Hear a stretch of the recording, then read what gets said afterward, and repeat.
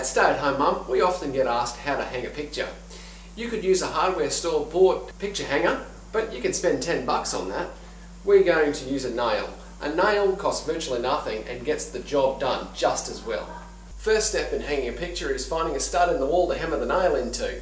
You can go to the hardware store and buy a stud finder, but all that does is find me. You can knock on the wall and you can hear by the sound where the stud is. This wall is MDF, so it sounds a little bit different to a normal gyprock wall, but the principle is exactly the same. So you just knock and you'll hear it. So once you find your stud, get your tape measure out, measure the height that you want the nail in at, get out your trusty hammer and knock the nail into the wall.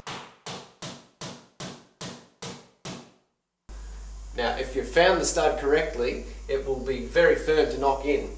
If you've missed, don't fret, just pull the nail out, just move it to either side, have another go until you find the stud. You'll eventually find it. Bigger picture if you don't.